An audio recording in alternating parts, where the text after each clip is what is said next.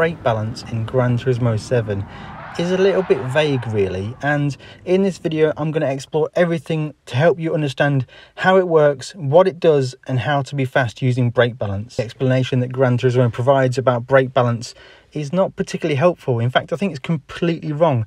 It suggests to use brake balance to balance the way the car brakes to match the weight distribution of the car. Now, I think that's completely backwards.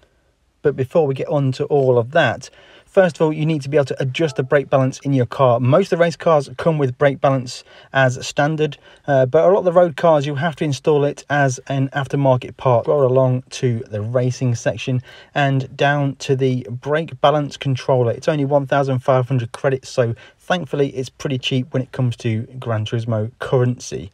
One thing to note, if you are playing sport mode or any BOP or tuning fixed race, then the brake balance is not available to adjust. It is only available when tuning is enabled. On the setup sheet of your car, you can find it a little bit to the right. Make sure the brake balance controller is enabled and you've got the range from -5 to +5, and this is where the confusion starts. I'm going to conduct a series of tests to truly figure out what -5 means, what +5 means, and what 0 means. All of my testing will be done with ABS turned off. This amplifies the feeling that the brake balance change makes, and it becomes more visually understandable to see which brakes lock up first. The brake balance controller also allows you to adjust the brake balance on the fly using the MFD controls as shown on screen right now. The first test I'm going to do is a side view, braking in a straight line at special stage Route X. Brake balance all the way to the front, getting on the brakes, and you can see straight away the front wheels lock up first, the rear wheels barely lock up. All the way to the back on the brake balance, getting on the brakes, and the front wheels still lock up, the rear wheels start to lock up as well. Now this time I'm going to use the hand brake only. This is rear wheel braking only, and as you can see the rear wheels lock up and the car spins out of control. Using brake balance 0, we're going to do the exact same thing again, getting on the brakes and the front wheels lock up and the rears just start to grab. So what exactly does that mean? Well, for sure I can tell you straight away that having the brake balance set all the way to the rear, so +5, is absolutely not all the way to the rear at all. It's most likely more like 55% front, 45% rear.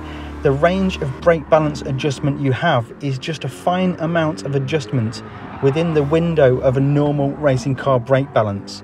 Typically race cars will be about 60%, 65% brake bias to the front.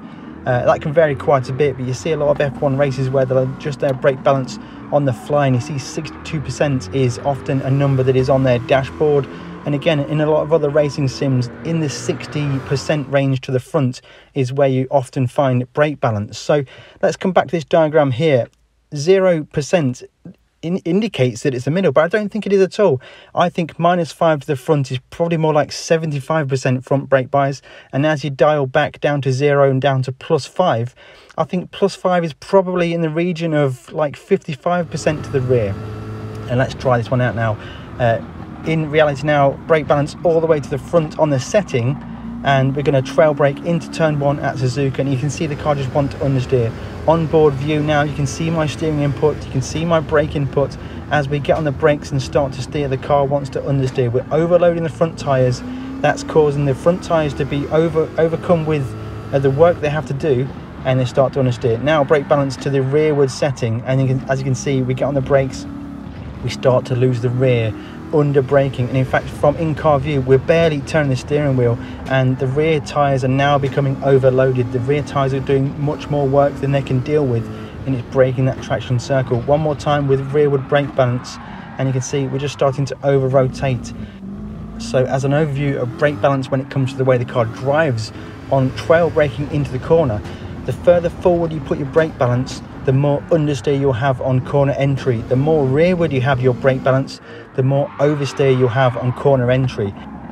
So that's going to help you trying to tune the brake balance to make sure you get the car to drive the way you want it to drive.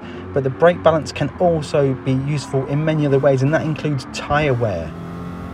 In this example on screen right now, we're coming to the end of a long race with reasonably high tyre wear, and if we look at my tyres, they're wearing quite evenly, which is working pretty good.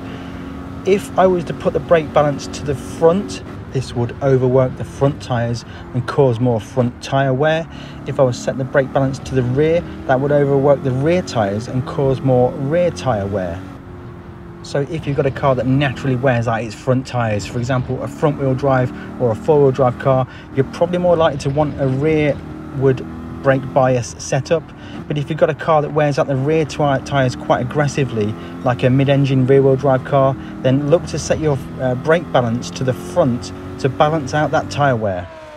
And this actually works quite well. So a mid-engine rear-wheel drive car like this Lamborghini Huracan, for example, is really wild on corner entry. It wants to over-rotate, so sending that brake balance to the front is going to help to kill some of that oversteer on corner entry.